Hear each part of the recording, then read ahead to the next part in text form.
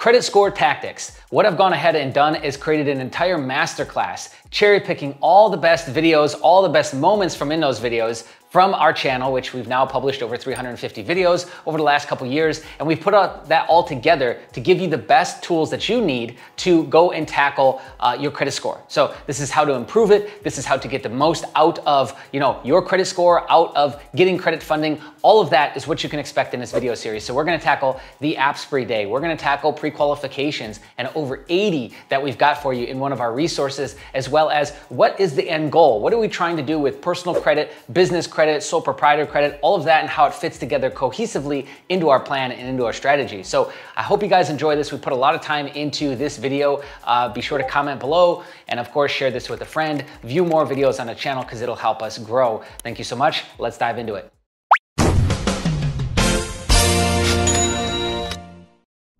In this video, we're gonna cover how to boost your credit score in 30 days. All right, so first off, we have to reference the infamous FICO pie chart. There's two things that I wanna point out here, okay? There's amount owed, which is 30% of your FICO score. And then there's payment history, which is 35% of your FICO score. So together, those two things are what? 65% of your FICO score. The first thing we need to do is lower utilization. Now this can be done many different ways. And again, it can be done through the lens of temporary or long-term fix. Simplest thing to do is just pay more money. So pay more down on the debt before the statement date. This is where you can actually start to play the game because there's two dates that you need to know. There's the payment date or the payment due date and then the statement date. Those dates are usually not the same.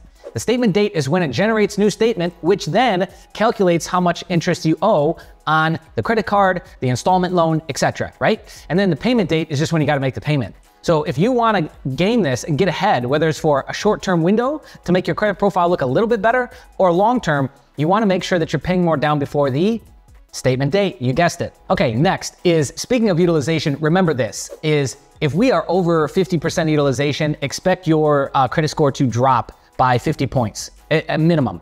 And if you're over 70% utilization, your score is going to drop by at least 100 points. I've seen it and I've done it, so I can speak directly from experience. All right, next, number two, we want to catch up late payments. So we already dealt with 30% of the credit profile. Now let's deal with the 35%. Payment history, well, AKA late payments. Late payments are insane actually, because first off, they can drop your score 50 to 100 points. Next is they can stay on your credit profile for 5 to 7 years. So it's like the same as a bankruptcy. You might as well just go bankrupt instead of missing a late payment. So it's like, it's that valuable to your credit score to just, please, do not let that happen. And so there's a few things we can do here. If it's the first time you've done it and you literally just did it, like this month, last month, call them. Call the creditor itself. This is the first time this happened, blame COVID, blame your grandma, blame anybody. Make it convincing, create a good story, and just, essentially beg for forgiveness. If they say no, hang up, call back, call back, call back, call back till you get a good rep who's having a nice day, who's happy, who wants to help people, they're excited about life still. You want that type of person because they're gonna be the one that's like, hey, okay, let's get rid of this. And if it's older than that, then you're gonna have to go to work. Whatever angle we're trying to play, it's like, it's an open account. You've been paying it. It's really hard to win that. So your best bet is a goodwill letter. And if it's got a legal letterhead, if it's like written by a lawyer with legal verbiage used and that kind of, lawyer tone, you're gonna have a better success rate than if you write it yourself. But if you did want to write it yourself, just make sure that you get some sort of legal head and it'll do much better than, again, without it. What else I've noticed that's interesting is if a late payment is like 4 years or older, just forget about it. Don't really try and do anything with it because it doesn't really seem to impact your score that much. And these are due to changes with, FICO 8 to FICO 9 and now with FICO 10, these kind of like short-term issues that you have, they go away fairly quick, right? So that's what I would suggest there. Again, late payments is probably the most difficult one that you got to face. So lastly, if you're having issues with, making your payments or you're forgetting, you're constantly like waking up in the middle of the night, stressed out, thinking, did I pay that one? Make yourself some simple alerts. You can do this in Google Calendar. You can do this with some sort of other software. You can spend all kinds of money, I'm sure, creating software or, using some other paid software to do this, but we could just use Google Calendar and just, put in those payment dates or put it in a few days before the payment date because trying to make the payment on the payment date is a bad idea. Or another way you could do this is to set up auto billing. First off, I'd rather have my account overdraft any day of the week than be late on a credit card because I can go and fix that. And a lot of these banks are still giving you leniency on overdraft fees, especially on business accounts because they know that times are still tough. So I can go get leniency on that a whole lot easier than I can go get leniency on a late payment. So overdraft my account all you want, as long as I get that credit card payment made on time. That's the way I look at it.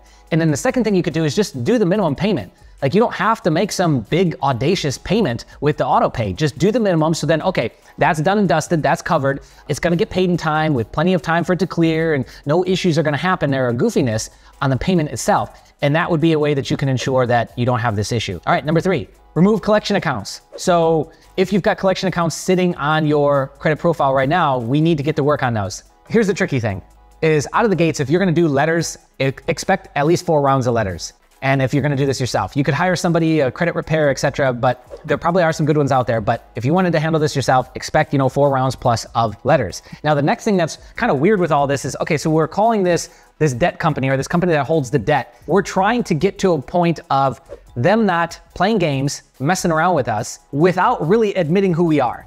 Because there's something tricky and shady that a debtor can do when they're talking to you. If they can get you to confirm your name, confirm your information, they could, not saying they will, they could report an update to the credit bureaus on that debt, which in some states restarts the debt cycle. So what do I mean by that? Is after a certain amount of years, we can use the fact that it's a dormant debt essentially as the means to remove it. By locking down second tier bureaus and the type of lettering that we use, we can actually like point the two at each other and say, hey, he's the bad guy. They can't double check it. And then so, oh, yep, must be right, because we can't double check that data. And then that's how it gets removed. And so the longer it sits dormant, the better for removing it, the easier it is to remove. That being said, is like the minute we call them up or try to talk to them to work out some sort of pay to delete or pay to, get rid of this in some sort of way, is they could, if they wanted to. We don't follow through, fast enough or whatever, they could update the debt, and that would kind of restart that clock. I'm pretty sure that still exists. If not,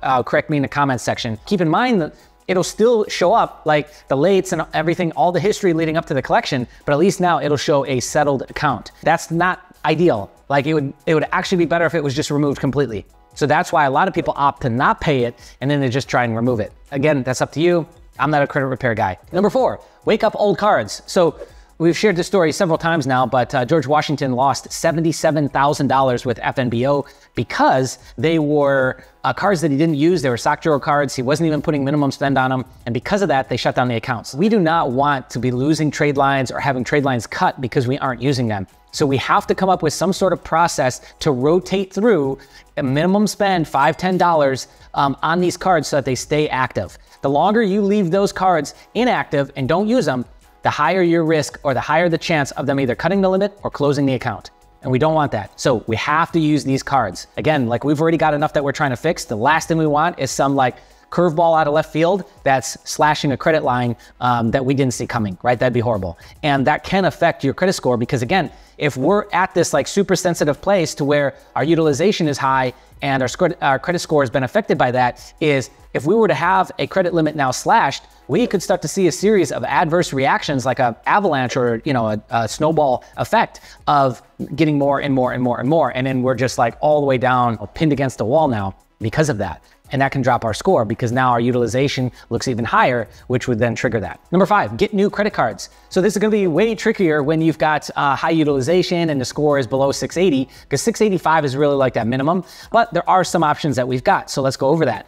First, we wanna focus on fintechs that will not pull your credit score at all. Maybe they're hooked up with Plaid or IMEX or some sort of link up your checking account to get approval type of card. Like we just covered the Rocket card recently. That's another Deserve card. The CrowdFit card, any of the Deserve cards do that. You basically just upload your ID, take a selfie photo, and then link up your bank account, and then they'll approve you based off of that. So anything like that, we wanna stick with that. And then anything that will be a soft pull and tell us the limit that they're gonna give us before hard pull, or there's just no hard pull at all. So those are the only offers that you really wanna look at. And there's quite a bit there. There's Gemini, there is the Apple card, there's also the GM card by Goldman, and who else we got? We got all the Deserve cards.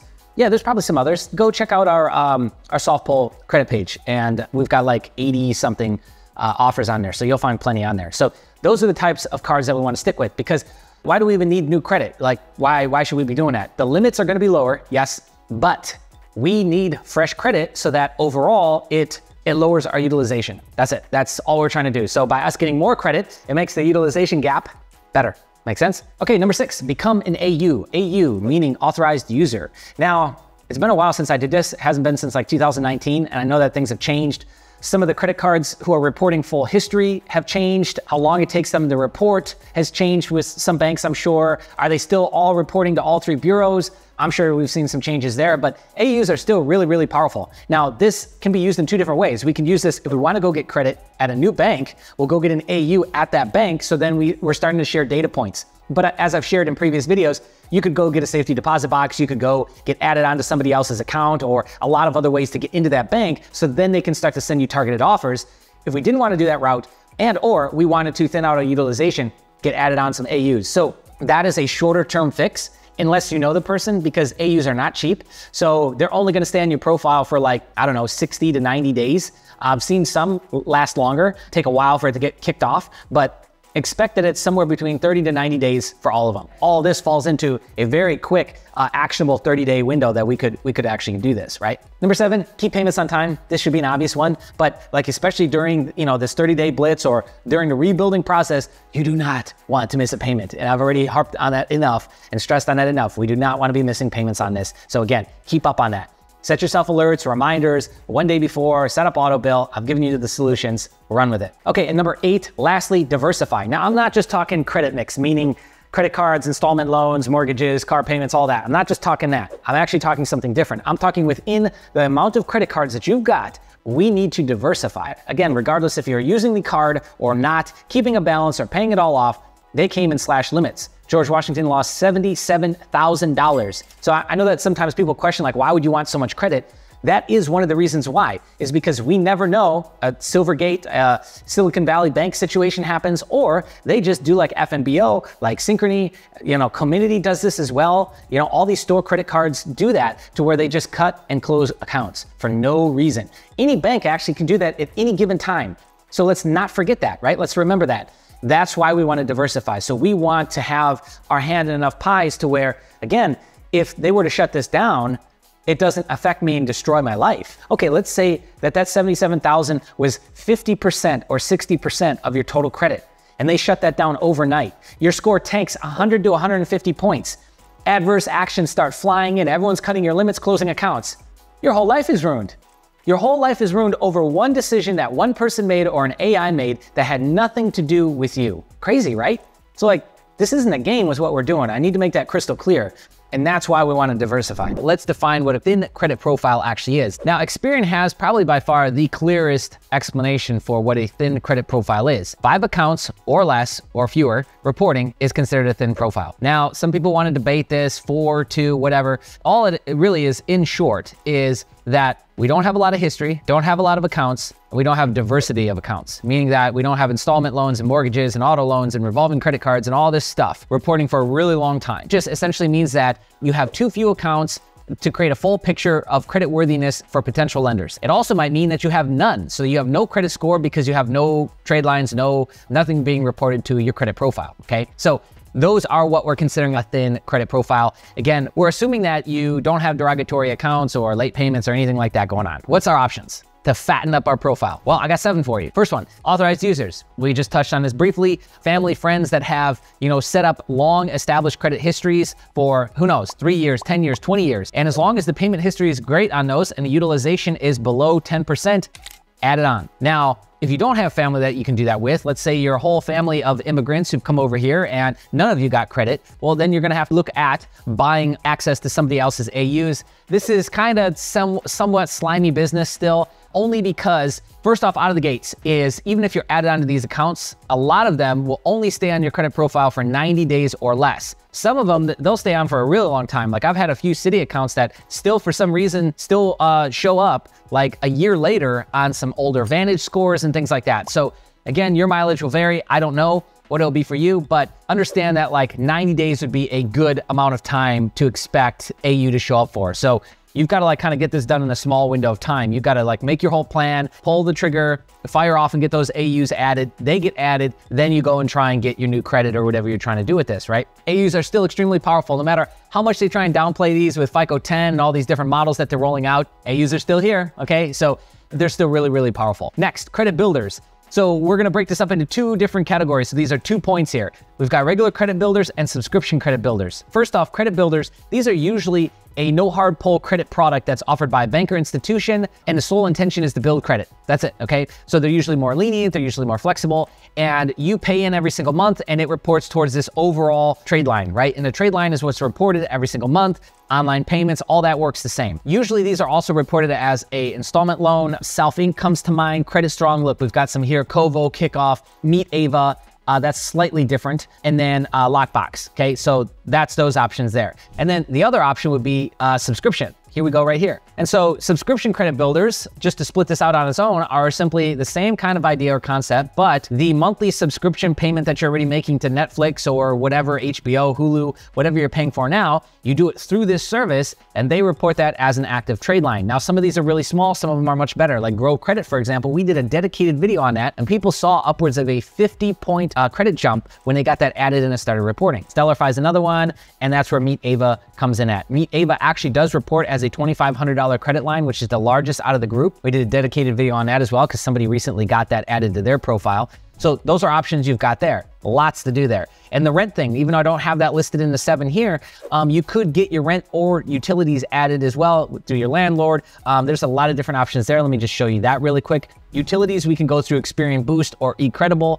And then for rent trade lines for you to do yourself, you got Rent Report as Boom Pay, Rental Karma, Level Credit, Rock the Score, Credit My Rent, and Payment Report. And then there's a bunch of different options on the landlord side. So next is you could do a secured credit card. This is very simple. We dictate what our limit is gonna be. We put up the money and secure that trade line with the amount of money that we want not only the card limit to be, but also what it gets reported as. So a lot of these, I'd say 99% of them start at $500 and go up. A lot of them cap out at like 5,000, but I've seen some crazy ones. I've seen up to 30,000 on a secured credit card. It's really just whatever you wanna do. So that'd be a great way to not only, break into the door on that bank or institution and start to build a relationship there, but also too, to get another trade line reporting. All right, next, unsecured credit cards. So again, we just got a thin credit profile. So there's a couple different routes that we could go to actually get unsecured credit cards if you don't want to mess with secured at all. The first one is fintechs. Now, there's a lot of new fintechs on the consumer side that will allow you to either go through the entire process and see what your limit's gonna be, see if you get approved, see what the APR is gonna be before you accept the offer, which would then be a hard pull, if it's a hard pull at all. Or some of them don't even have a hard pull at all. Like CrowdFit comes to mind, the Apple GM card, if we lock down our TransUnion, that's not a hard pull. If you come up here to soft pull offers, soft pull credit card offers, there's over 80 that you can check out right now to see if you pre-qualify. Now, again, that doesn't guarantee that you're gonna get approved, but you could get a great idea if you're gonna actually get approved or not. Now, it becomes even stronger if we start to match it up with, let's check out the recommendation engines in like our Experian account, in Credit Karma, in your NAV account, in these different accounts. Now we're starting to see that like we have high odds of this card over here. We're pre-qualifying for it. We got high odds over here. Maybe we're starting to get mailers for it, right? You start to see that we can put together a really great idea and plan to actually pull the trigger and execute on those cards. So I would stick to that idea and that concept on the unsecured side, just to, again, make sure I have the highest possible odds of getting these cards because, again, I have a thin credit profile. Next one is relationship banking. So this is what I call it. All that is that we go in, we gotta have capital. We gotta have some cash flow to deploy. So we go in and we set up basic checking savings. Maybe we get into some money market accounts. Maybe we get into some IRA accounts. We move over an IRA, a 401k, something like that. Or we start to set up, pledge loans with Navy Fed or something like that. And we essentially manufacture a transactional history with them. We can do that. What's funny is we can do this on a personal side. We can do this on a business side all day. And what we start to get out of that is because we have a thin profile, this is extremely valuable to use this. Now, if you've got over an 800, you got a thick credit profile already, a lot of this stuff is like kind of Mickey Mouse. It doesn't work for you. You don't need it. more importantly. But if you are falling into this thin credit profile category, then, especially with Navy Fed, we've seen now how many videos have we documented on this channel, like probably over 20 now, where people went in, did relationship banking, built a relationship with Navy Fed, got the bag, got a 20K card, got 80K maxed out on their credit cards, et cetera, auto loans, home loans, all that, right? Speaking of auto loan and home loan, that's another thing that we could do, because again, our credit profile is just thin. So we could go get a mortgage, or if you're already planning on this, I wouldn't suggest to go buy a house just to thicken up your credit profile, but a mortgage or an auto loan is going to show up as an installment loan, but it's going to prove a few things. First off, mortgage is like what, 100,000 or more. Auto loan is somewhere between 30 to let's say 100, because cars are getting more expensive now. So by having that on your credit profile, it will mess up your DTI, right? But it will prove that you're able to handle a larger debt load, right? As long as we now execute on that, it's starting to report, we're paying on time,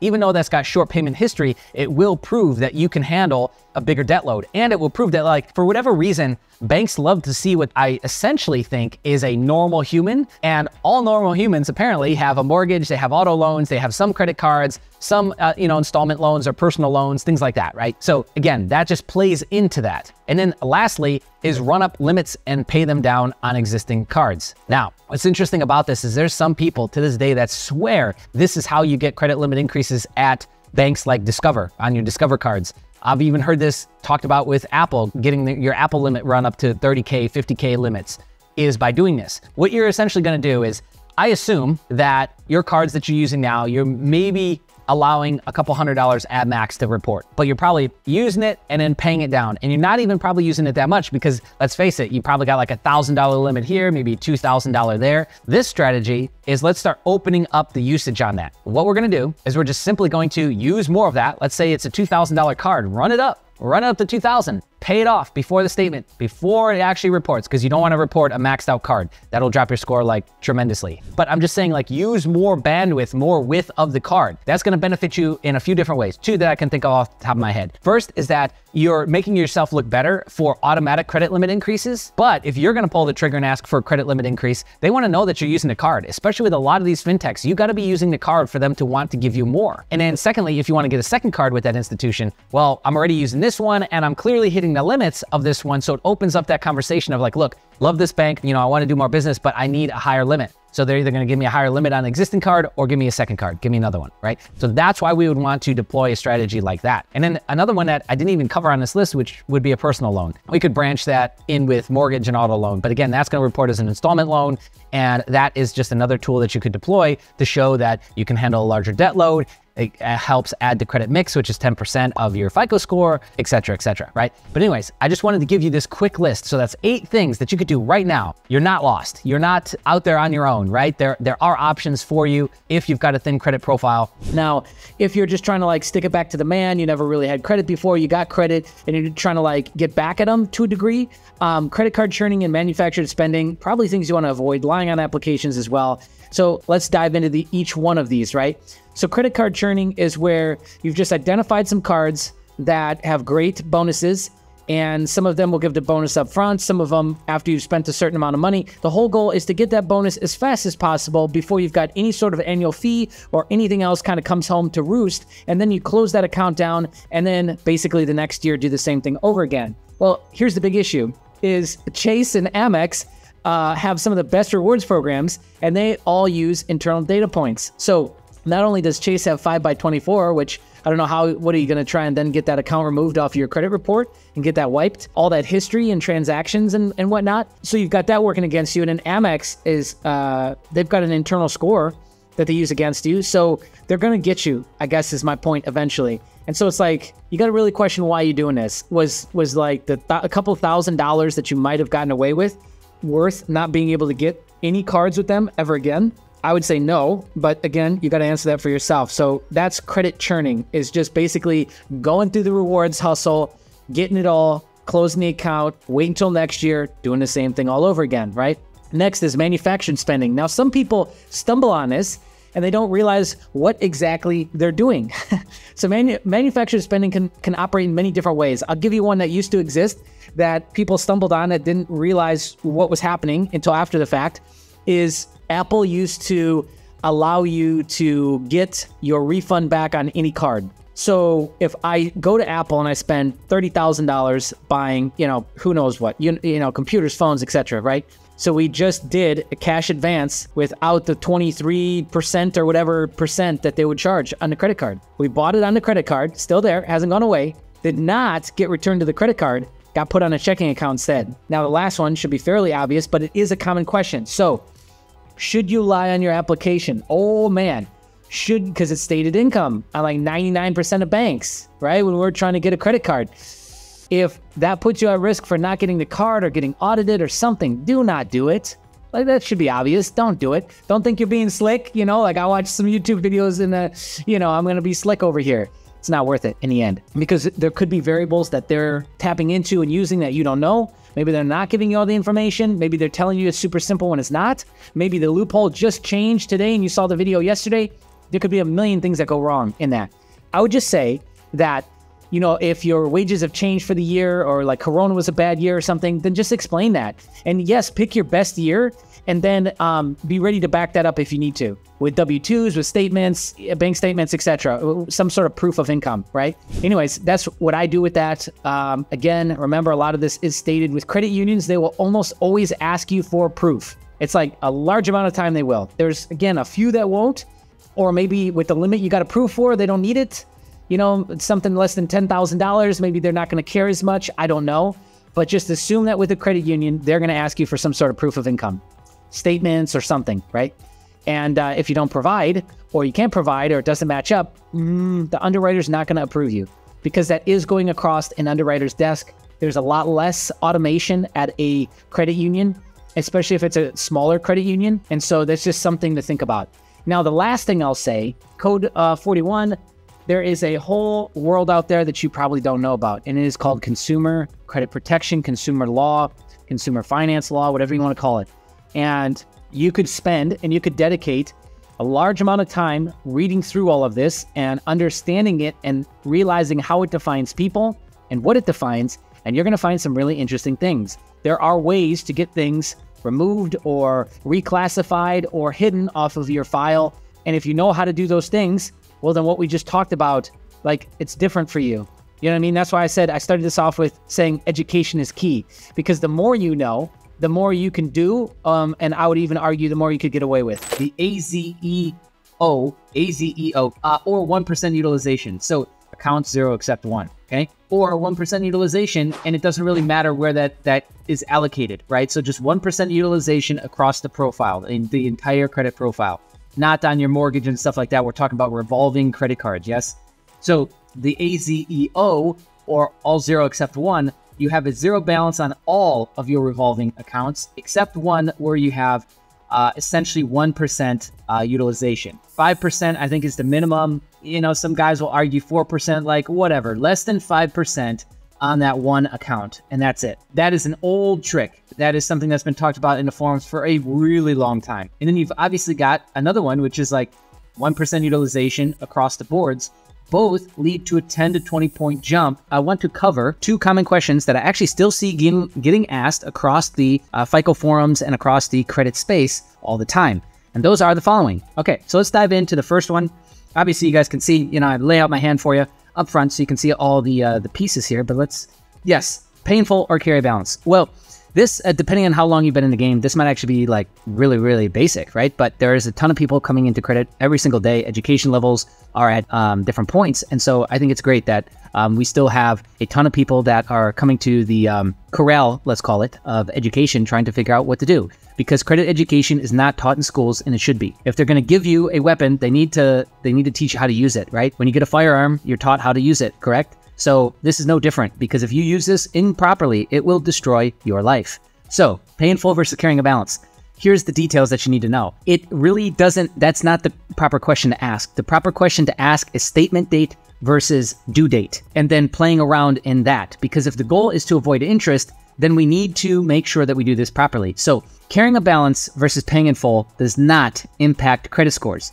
It's reported balance that matters. So the amount that squeaks through, that is actually reported to the credit bureaus. If a card's paid down to 0 before the statement date, which is usually the same date the lender reports balance to the credit bureaus, they're treated as no activity. Having $0 or no activity on your credit report is seen as higher risk than carrying a $10, $20, $30 balance, believe it or not.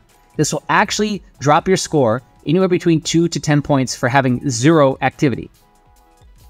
So, like I said, it's better to have 1 or 2 cards at least that you're putting a small balance on. And if you've got a larger amount of cards, then every 3 months, you can just set yourself a Google Calendar alert and go spend 8, 10, 20 bucks on that card, pay it down to make sure that every card is getting used so that we're avoiding this no activity cancel request, which we'll get into in just a second. Some banks will actually send you out a letter and just say, hey, basically, if you don't start using the card, we're going to close the account. Some will just do it, or they'll just chop limits. That's another thing you want to avoid, because then you're going to start to get substantial changes to your utilization, depending on where you're sitting at, if they start chopping limits.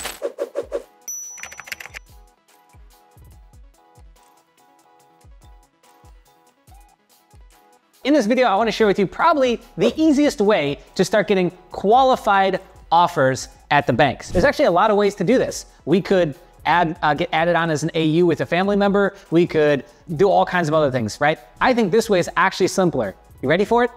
Get added on to anything at the bank. Here's what I mean, and I've got plenty of examples. Get added on to any account at the bank. This could be an AU. This could be as simple as a safety deposit box. This could be any checking or savings account. This could be any banking product. And so get added on to somebody's account for that. And then obviously make sure that you're not opted out. That'd be the only other thing that you got to check. Make sure that you're not frozen and opted out of offers, and you will start getting mailed, targeted, directed offers to you.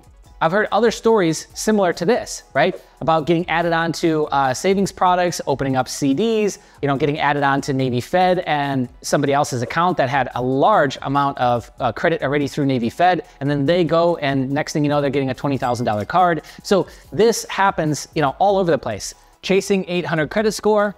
What I want to do in this video is give you all the details that you need and the patterns from high achievers, or what are called FICO High achievers, which is a 785 or higher. Let's dive into it. The elusive 800 credit score, right? We've shot a lot of material and a lot of content on, hey, how do you build your credit score quick if you have no credit? Maybe you're a brand new immigrant to the country, maybe you're rebuilding, maybe you have no credit at all. What do you do, right? So there's a lot of different ideas out there. What we really need to do though, from that place, is to get old positively reporting credit accounts reporting to our account. That's it, to our credit profile. So that's AUs, that's, setting up secured cards. There's all kinds of different strategies that we could talk about. And those are broken down into videos on this channel.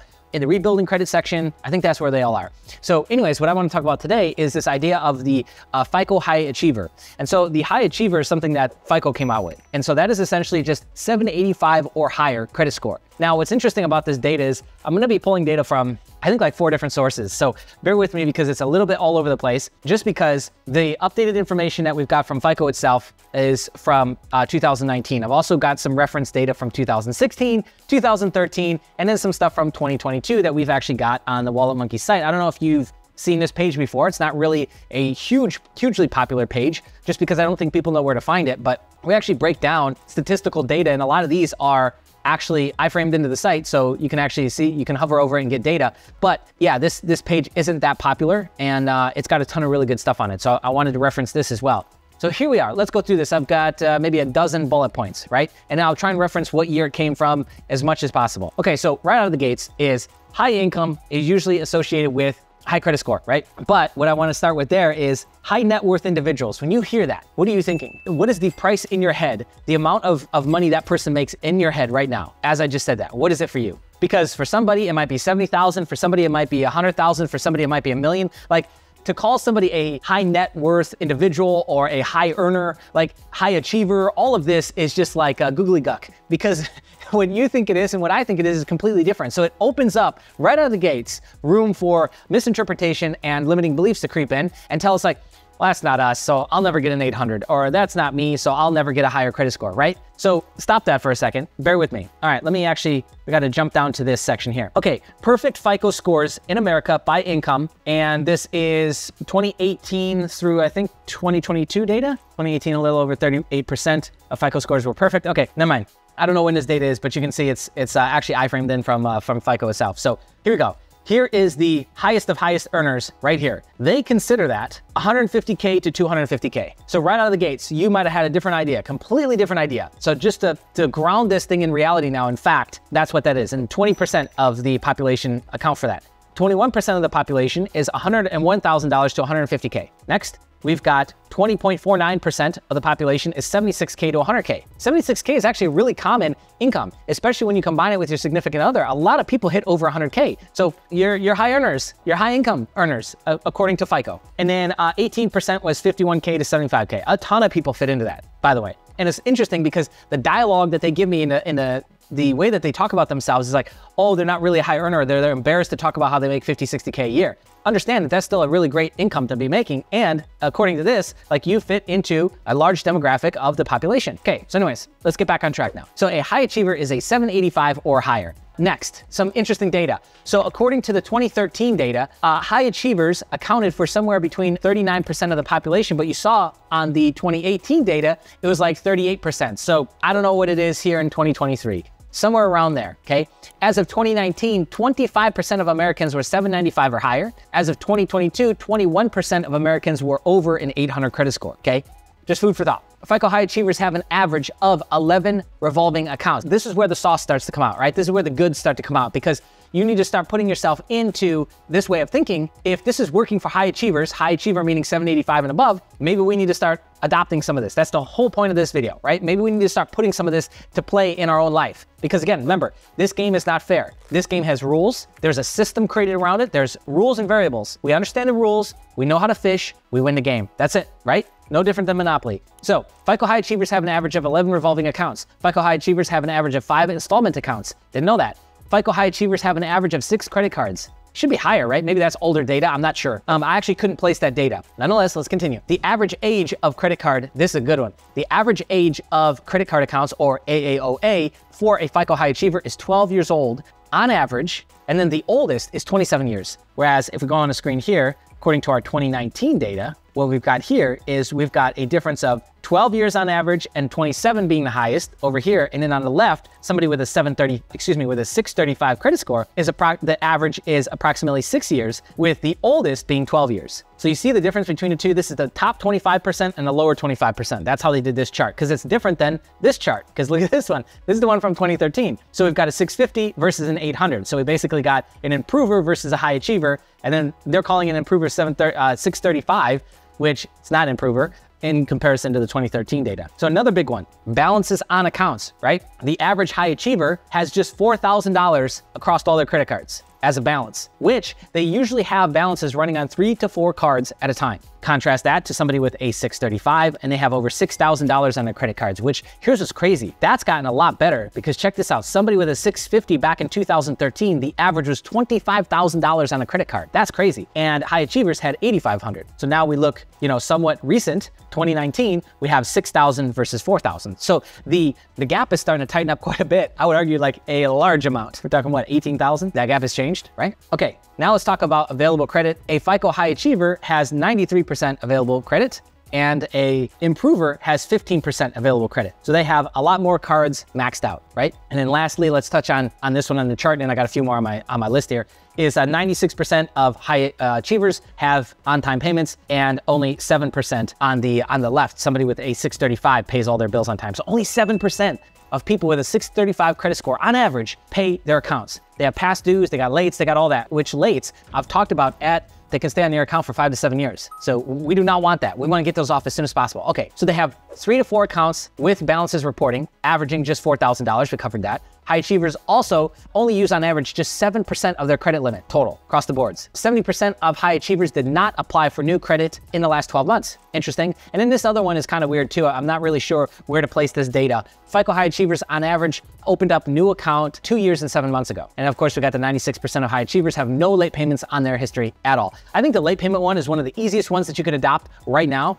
Some other ones that you could adopt is just playing the money game better and getting your balances down, getting your utilization down, right? So anyways, why I give you this is because, again, rules, variables, right? This is a system, this is a game. Once we understand these things, we can start to adopt our strategy to win. You want to win, right? I want you to win. I hope you want you to win. So anyways, I hope that this data helps open up your eyes to this. We do have quite a bit more data outside of that about high income earners, low income earners, etc. on this page. I'll link it in the description below. Some of this is timed out, it looks like, just because my browser, Microsoft. But the biggest takeaway I want to give you out of this video is that if we start to mimic and we start to apply these different things that we're seeing high income earners, high achievers, whatever you want to call them, starting to do, and we apply that to ourselves, what do you think our result's going to be? Better than we're getting? The same? Or worse? I argue better. So what I decided to do was go and ask the community, if you could go back in time, knowing what you now know about credit, what one piece of advice would you give to someone who is just starting to build their credit? First off, we got Autistic Pretzel, and the number one thing is never sell yourself short by settling for subprime and substandard credit products, especially in the beginning of your credit journey when it's a bit harder to obtain better credit products. There are a lot of quality options out there, even for credit challenged people. Great piece of advice. Next, George Washington, arguably the greatest president to ever live. You control your credit, in exclamation mark. Not the banks, not the stores, not your employer. So stop blaming others for your financial problems and take control. Set a goal, make a commitment, write out a plan, then follow it until you achieve your goal. You know, lie in your bed at night knowing that you gave it everything that you possibly could. I love that mantra. I love that, that angle, that perspective. Okay, next up is Crypt, or I call him Sky. Always make payments. I've run up my cards a couple times because it happened in my life. The reason why I have a strong credit score is because I made at least the minimum payment every single month. Great piece of advice. Next up is Wilson. He says that your credit card is just a debit card with rewards. Essentially it is. You only get the rewards if you have the money to pay your credit card swipe back as soon as you use it. If you don't have it in the bank to instantly pay back, then you're not allowed to swipe the credit card and get an IOU rewards. I like that. Next up, John. Late payments will kill you. I've been in a place where I couldn't even make the minimum payments. Don't just look the other way and go 30, 60, 90 days late. Call the banks. They will work with you. They'll get you on plans that you can afford. Sometimes they will waive fees and interest. A rough patch will easily turn into 10 years of collections popping on and off your report, all while you can't even finance a car. Man, no truer words have been said. Next, Medwin. My number one thing would be to get your debt below 10% overall.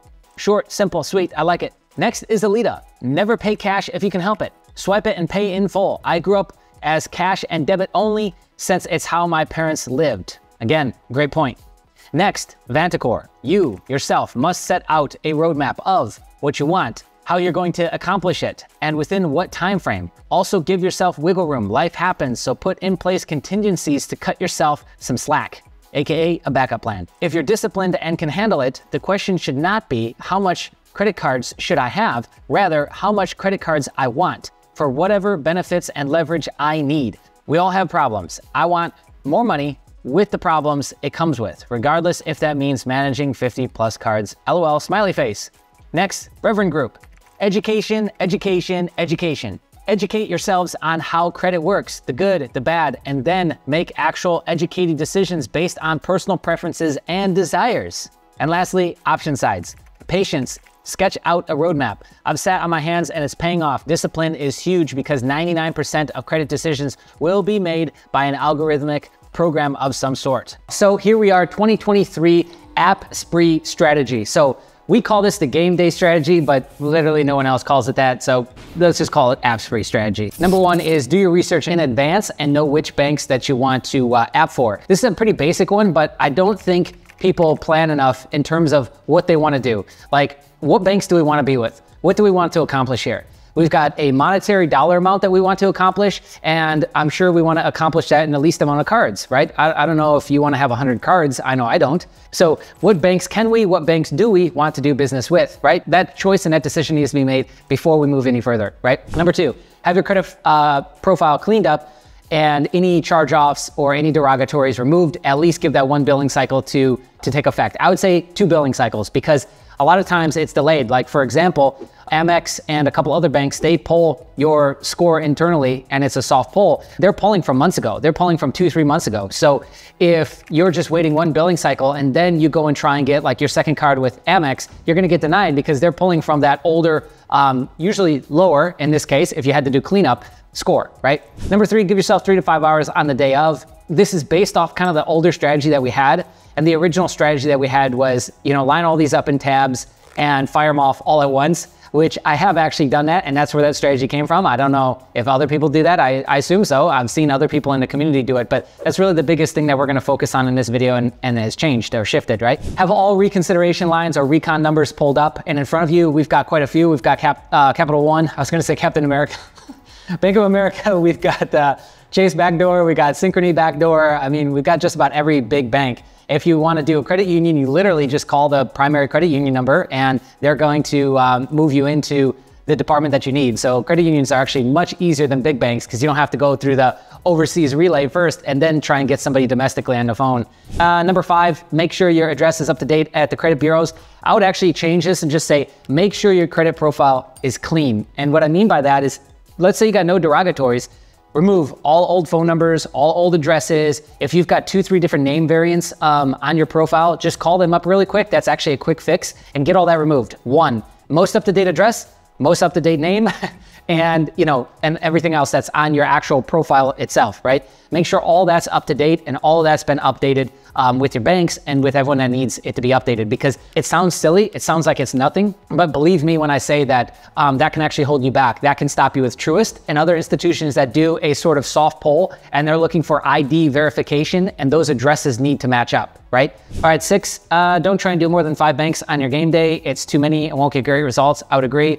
I know people that try to do 10, 15 in a day. It tends to not go that well. Have all your documents ready. Yeah, again, this was way more true in like 2021, 2020.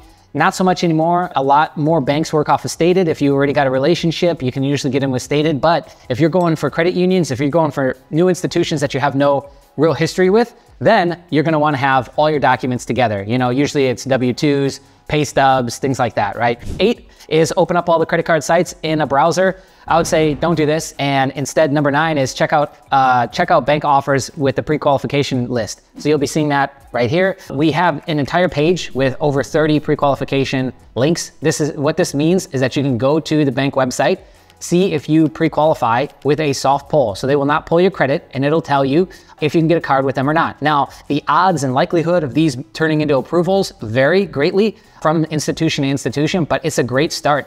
And if you combine that with the recommendation engines from like Wallet Hub and Credit Karma, et cetera, then you can actually start to get a really good idea of your approval odds. We got letters that are also coming in, right? So our odds start to go up incredibly as we get more of those data points. A complete guide on what to do the day of an app spree, meaning how do we take the pre-qualification tool and the master credit card lender list, all the other tools that we've got on the WalletMonkey.io site, put all that together and successfully execute on the day of and get those bags. Let's dive into it. All right, my friends. So we've got all these tools, right? And a common question that I get is, how do we put it all together? How do we do that? Okay, so let's talk through it. First things first, WalletMonkey.io is absolutely insane the amount of stuff that we give you for free that you've got access to with no games, no gimmicks, right? So come on over here. First thing we're going to do is we're going to pull up a page. We're going to pull up a tab for the soft pull pre-qualifications. Okay, so check this out. There's 85 on this page. We've covered that in a dedicated video, walk you through all of them. So essentially from here, all I got to do is click on these links. None of these are affiliate links. These are just tracking links to know how many people are actually clicking through. Click through, and then you're going to put in your, you're going to go through the actual pre-qualification page, right? Which they ask for the last 4 of the social security. They ask for all your personal information, et cetera, et cetera. Before we do that though, we've got other things to do. We'll come back to this. Next, get another tab open and pull up the master credit card lender list. Now, if you're going to go with credit unions, check this out. We've got a credit union page dedicated. If you want to know what store cards are through Synchrony and which are through Community and which might be through Capital One, WebBank, et cetera, you're going to go on that page. Okay, so we've got all kinds of information waiting for you, ready to go. Okay, so let's say we're sticking with just big banks because this is like everybody else outside of credit unions. Amex, Bank of America, Chase, Capital One, et cetera, right? Look, check it out. We're just scrolling through. Look at all these banks. Now, we try and keep this up to date. We check it every like 3-4 months. So every quarter, data is being constantly updated. That being said, none of this is a guarantee. This is really just giving you another piece of the pie, an edge, so to say, okay? Some of these are still like, yes, this is exactly how it is. Hasn't changed an inch, hasn't changed an ounce. Some of them, they have changed. Okay, so we're going to go here. We're going to get our plan together. Now, we've got a dedicated video on the apps free strategy. You can choose to do bureau by bureau, or you can line up a bunch of tabs and try and fire them off all on the same day. That used to be the way that we did it. I no longer do that myself. I know that a lot of people still do, but what you would do is you'd come here first, get an idea of what bureau they pull. So I'm trying to get Chase, Bank of America, Discover. I'm trying to get all of them, right? Where do I start? Well, considering the one with the most strictest rules is Chase, that's where we would start. That'd be the first app that we would fire off, okay, before anything else. And then we'd kind of stack everybody else in outside of that. So we would make our list and get all of that together in terms of like, you know, the order in which we're going to fire these off. Or if we're going bureau by bureau, we're going to filter through this list here and just pull up all the ones that are Experian or TransUnion or Equifax. Make sense? So we're pulling data from here. If we look to the right column, we see data points. So this gives you an idea of, you know, credit score and other variables that we've got here. I know that this could be better. I would love to have interactive graphs and charts. This is what we're working towards. But at least if you got like, you're in the 650s, for example, Amex, Delta, Sky Miles, Gold, look at this, 659, 645, 688, 644, all approved. Low limits, but at least you know odds are higher, right? And so anyways, that's how you would use these data points on this page. Now, going back to the pre-qualification, how do we actually use this? Okay, we've now figured out what bureau we're gonna fire off, what banks that we wanna do. What do we do next? Well, there's two things that we wanna do. First things first, we need to go over to the bureau and make sure that we've got the proper email address, the phone number, the address, all the extra, you know, 5, 10 different phone numbers, your old addresses going back to the very first childhood home that you had, all that crap needs to get removed. We should only have one on the profile. If you want to do two on some of these things, phone numbers, it doesn't seem to matter, but addresses, it does. Just have one, the most up-to-date, recent for all of it. So that way, everything I'm putting on the application, even a pre-qual, is matching 100% to the bureau.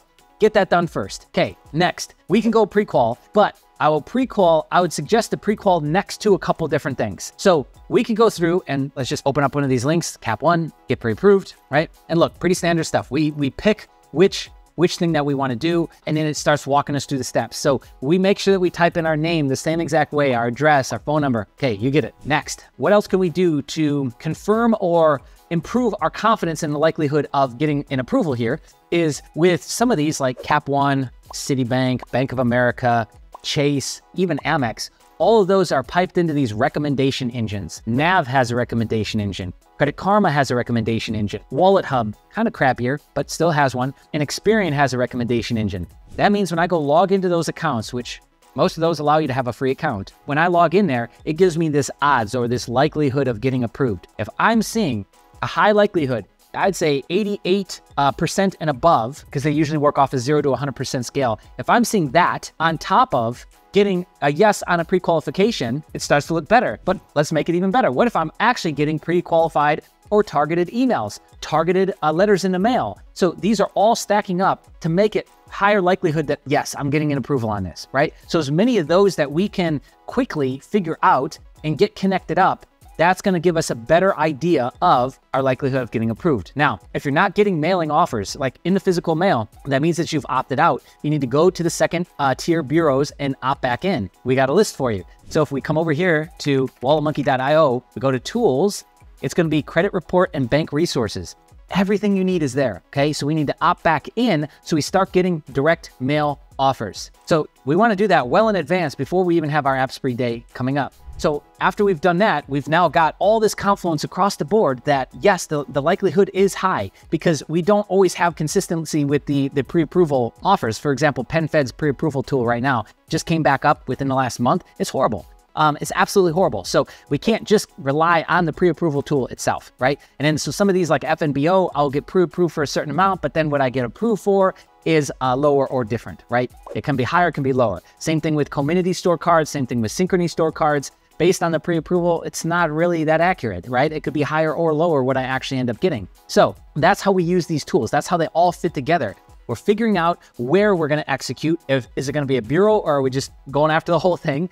And then we come here, we double check that, make sure we understand what bank is pulling what bureau, get our list together. And then we come over here to the pre-qual, see if they've got any pre-quals, double check our spam mail to see if we've got any physical letters, double check our emails, make sure we've gotten any targeted offers, check the recommendation engines, bang, put all that together, do the pre-qual, make our decision, pull the trigger. 86 soft pull credit card offers. Yes, that is 86 different creditors that offer a soft pull pre-qualification form of some sort on their website. This page is on the walletmonkey.io website. It's completely free. You just come on over here to pre-qual offers and it's this one right here. And then we have the same for personal loans, right? This site is, I think, really, really good. I'm biased because, of course, we made it, but I just don't see any other sites out there that actually gives the amount of detail that we give and data. So anyways, here we go. Let's dive into it. At the top, we got the heavy hitters. This is like actual real banks, real institutions. It's not like fintechs. It's not crappy credit rebuilders or nothing like that, right? So Cap One, Bank of America offers one. Chase didn't. They, I think, opened this back up in October, but for a long time, they had their pre-qualification tool locked down. Now, that is back open. It doesn't mean that it's like super accurate or really that great. I've heard conflicting info, and like I even check it from time to time and it always says no offers for you, no offers for you. So if it's saying no offers for you, you would think, oh, that means that there's no offers. But then if you go into your back end, I'm getting offers. Then if I look at my mailers, I'm getting offers. So it really doesn't seem to be that accurate. And I'm hearing that across the boards that like people who are qualifying for cards and going and getting cards are not showing offers on a pre-qualification. So maybe they're still dialing that in. It was down for almost a year, I think. So give them some time on that. American Express, of course, nothing's really changed with their pre-qual process. Theirs is fairly easy, especially after you've already got an account established with them and one credit card, they will just do soft pulls. So on your very first one, getting in American Express though, they'll do Experian and usually TransUnion now, both, but at least one or the other. And then after that, you'll get soft pulls and you can get up to 14 cards with American Express on personal and business. Insane. Discover. Nothing's really changed there. I think Discover's great. If you're rebuilding, great. If you're not, I mean, a 10, 15K Discover card is great, but getting in there and getting your first $1,000 card is also great. They don't tend to bucket you as much as Cap One. Cap One starts off at a, $300 card. And then if you pay everything on time for 6 months, they'll bump you up, blah, blah, blah. Like, why would you do that when, we can go and get something actually good like a Discover and then it's not bucketed and they'll give us credit limit increases. You can get up to 2 Discover cards and they'll do a credit limit increase once a year, I believe is still the going rate there. Citibank is another great bank to go with. I know that it's not as sexy and, viral as a lot of these other banks, but, Citibank, I don't know the max amount of cards you can get, but I know it's at least 3 because I know people with 3 cards across personal and business. So I think it's somewhere in the 4 or 5 range, I would guess. And they're a little bit different because if you're using the card and you're putting a lot of usage and then paying it down, paying it down before statement dates, they will just automatically give you credit limit increases. Wells Fargo, this is another one that a lot of people swear by. It's like polarizing. You love Wells Fargo or you hate it. Okay. FNBO, I think for the most part, most people don't like FNBO. Came on the scene, commenting on a lot of YouTubers' videos, looking like they were very, very community-driven, community-friendly, et cetera, et cetera. But then just about everybody who at the tail end of 2021 to mid to tail end of 2021 was seeing dramatic rate limit cuts through 2022. And from what we've seen on the comments on our videos anyways, that really hasn't changed. So HSBC, pre-qualification is currently off. So, okay, we're at 85, sorry. HSBC is like, I don't know, I think they're moving away from doing business in the US. They're more Asian driven, European driven, I think. Are they in Europe? Don't quote me on that. Asian driven, I know for a fact, like Hong Kong, etc. Okay, Truist. Not much has changed there. You can still go and if you pre-qualify for all 5 cards, you could get up to all 5 with the same limit. You might get a hard pull. You might not get a hard pull on any of it. But most people are getting 2 to 3 cards. And if your pre-qualification, if you're going through it and then trying to submit and it's giving you an error message, just go into the branch. And we're having 100% success rate on people going into the branch. And that's on the personal and business side as well. Regions, that's geo-restricted to only 15 or so states. NASA, that's a credit union. U.S. Alliance, Federal Credit Union, Navy Fed, you have to be a member, and the pre-qualification piece is built in once you're logged in, right? Same thing with all these credit unions. Like we've got some listed here, but I think most credit unions will do a soft pull of some sort, and they're either going to do this automatically and give you offers in the back end, or you're going to have some sort of front end pre-qualification tool. So Patelco's got one, Dover Dover Federal's actually got one as well, American Eagle Credit Union, and of course we got the GM Marcus credit card. So that maybe should have been in the fintech. No, okay, that makes sense on this side. So the GM Marcus and the Apple card right here are both by GM is Goldman Sachs. Gemini, they went through problems and there was a lot of online drama, but Gemini seems to be okay. They're very solvent, it seems, and they've got no issues with what happened with the FTX dramas. So I actually like that card a lot. The rewards, and then you can reinvest those, so you can pull that out into the exchange and trade. You can stake it. You can do a lot of stuff with that. So I still think Gemini, I hope long-term, sticks around. They're one of the older ones in terms of crypto exchanges, and they're not crazy out there with leverage. So that's what tells me that I think they'll be okay. Tomo Credit is a credit builder, so no hard pull on that at all. Next, credit building cards. just figured I'd put these in here. Prosper, the personal loan provider, actually has credit cards now, $500 to $3,000 limits. Mission Lane, these are in order of like okayness, by the way. Prosper is probably the best. Mission Lane and Merrick would probably be tied at that point. I've heard okay things about them, and I have no clue about these two, OpFi and Avant. Credit One is meh, unless you're gonna do the Amex co-brand, the rest is garbage. Surge, Reflex, and Opportune, these actually all seem to be the same.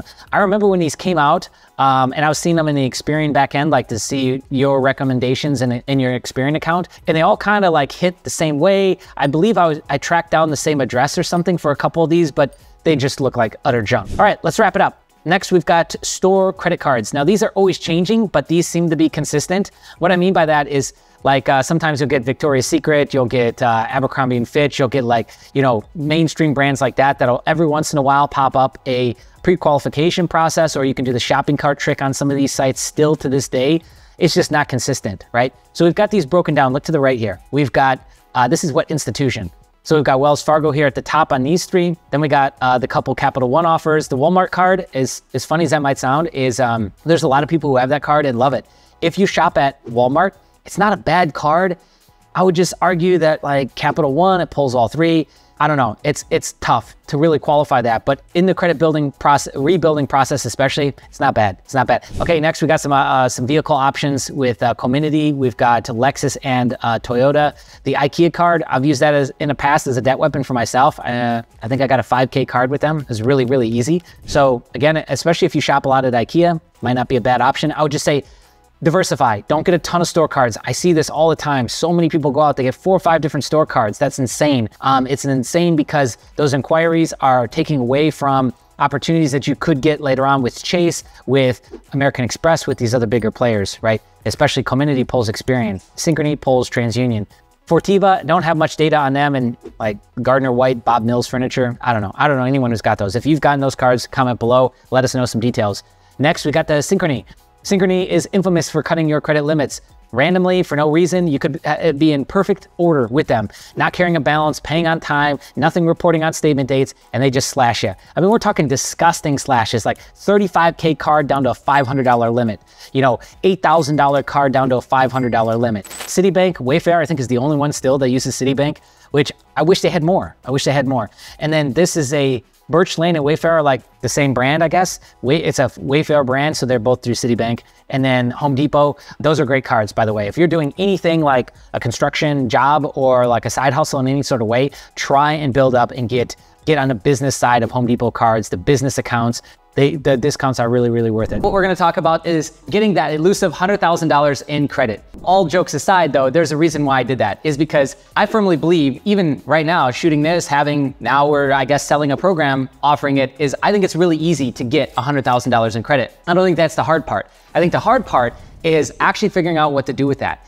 Actually being able to then take that and grow it into something that is meaningful, right? Like if an 18-year-old were to roll up on Ben Mala right now and say, hey, how do I get into the investment game? What's the first thing you think he's gonna tell him? First thing he's gonna tell him is build up your credit, go to the bank and get a bank loan. He's not hoping that these kids ruin their life. He's not hoping that they use it as a weapon and completely destroy themselves. He's hoping they use it as a tool to start to lever up. But the thing that he doesn't talk about, and the thing that's missing, and the thing that most people don't get, is that it has nothing to do with the money. It has everything to do with what you do with it. The credit card game is not a fair game. Let's just be honest, right? Like there's a ton of questionability within this game, right? It's not meant to be fair, but it does have a set of rules. And once you learn those rules, and once you leverage those rules, you win. You get what you want. This is literally a video game, the video game of life. And it is getting the resource that you need, because money is a tool, it's a resource that you need to then start the game, to then start to really figure out what do I do, right? So what I thought would be cool, now that we got that huge tangent out of the way, is to go over the Quick Start Guide. This is literally the Quick Start Guide where we start everybody off inside the Credit Mastermind. But yeah, it breaks down to be 3 things that we want to focus on. First, we want to get our personal credit up to speed. We want to get somewhere between, I don't know, $30,000 to $60,000 in personal credit. I don't even know if that much is necessary, but let's just say, for simplicity's sake, we do that, because then if we're using 1%, that puts us at a couple $1,000s spend that we're able to use every single month. If you were to carry a small balance in the hundreds, you're still below 10% utilization. That needs to occur. Then what we do is we put all of our focus into sole proprietor. So that's step 2. And the reason why is because it's the easiest thing to do. I don't get it. It really doesn't make sense how it's all structured and how you can do that. We're basically going and getting credit under our name, but as presented as a business. So we're going to get larger limits. We're going to get it not reporting to our personal credit. And then once we start, most importantly, once we start using that, it's not going to drain our personal credit score. And I see this time and time again, people making this mistake. How many people did that? Raise a hand. How many people went out and then they went and got like maybe 40, 60K in personal credit and then maxed that out instead of going and getting the business credit, being patient a little bit longer, going and getting the business credit. And then if you want to go max that out, again, they don't care about utilization. They care about when you make the payment and how you're making the payment. Then we build credit on the business side, but it's like a pseudo business. It's a sole proprietor. We're just looking for larger limits and actual capital that we can work with. Then we're going to get that capital off the card and then start to fund it into whatever crazy idea you've got, whatever entity or, real estate flip, car washes, vending machines, renting cars, whatever your gig is, right? That's when you would take that money and start to build that out. Just make sure it's under an entity, okay? LLC, S Corp, C Corp. If you want to know the difference, we have a video on LLC versus S Corp. It got like no views. It's an amazing video. You should go check it out. Getting unlimited credit funding. Now, this is something that you hear me talking about more and more recently. It's because we really need to continue to change the education level here. Remember, the credit system itself is just a system. It is essentially a game. It's got rules, it's got boundaries, it's got variables. And as soon as we figure out what those are, we can utilize those in our advantage, take advantage of those things. Yes, take advantage of those things and better our lives, better our situations, get ourselves into position to get unlimited amounts of funding that we need. So we can, live our lives, start our businesses, help our family out, grow our pocket of wealth. That is our duty. That is our job, especially as men in the family, right? So I wanted to cover this again in a slightly different way. Maybe this will hit you differently and this will get you to start thinking differently. But this was all sparked because a comment that was placed on a video that we did recently talking about 800 credit score in 3 months. Okay, here's what he said. And this guy's spot on, by the way. The most important phrase you said, unlimited funding. If more people actually knew this, I think that's a limiting belief to most. They think because they make 30 to 50K and have 3 to 5K value on credit cards at best, that credit is somehow limited. It's hard, it's difficult. No, you can work a 9 to 5 and obtain 1 million in credit. I would say absolutely 100%. Now, again, let that sink in. I can work a 9 to 5 job, make 30 to 50K a year, and have access to hundreds of thousands, if not millions of dollars in credit. Because what if you mess up? What if you miss and you don't get $1 million?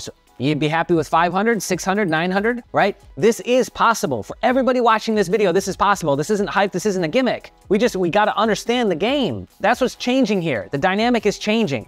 Up until this point, there's been very little information that they've allowed to kind of ooze out from the cracks on what it's like to actually master the credit game. Instead, it's been coveted and held by those that are in the know. Those that are millionaires, billionaires, they have heirs and family, been passed down. They know the game. They know that the name of the game is to put 90% of this into your business entity name, because then I can just bankrupt that, or if there's problems with that, it all falls under the business. It doesn't fall under my name. Whereas what is 90% of the people out there doing right now that are your average Joes? They're putting 90% of the liability on their personal, which is then gonna affect them if they're ever late, God forbid, which has now happened at record amounts because of COVID and things like that. So now we've got late payments showing up on our personal, which is destroying our personal credit, taking us out of the game, taking us out of the realm of being able to get access to business funding. I got another piece of data that I wanted to show you. So this is a recent poll that we ran, and I was just curious, right? So I cannot see who voted for what. I don't have any more information about what you provided outside of the very generic answer that you gave. What is your highest credit card limit was the question. And look at the amount of people that responded with $0 to $10,000 limits and $11,000 to $25,000 limits. It was 35% for 0 to 10 and 40% for 11 to 25. Now, I would argue a lot of those are not going to cross over the $15,000 mark. That is ridiculous. Whereas when you're getting business credit, it usually starts $10,000 and above. So there's 35% of people right now on the channel that are not getting access to something that they could be getting access to, right? And now we don't have to do anything really that special. Like we don't have to get obscene amounts of skills. We don't have to grow another arm. We just have to get what? More education. Hey, you should subscribe. 60% of you are not subscribed yet. Right there. Okay, bye.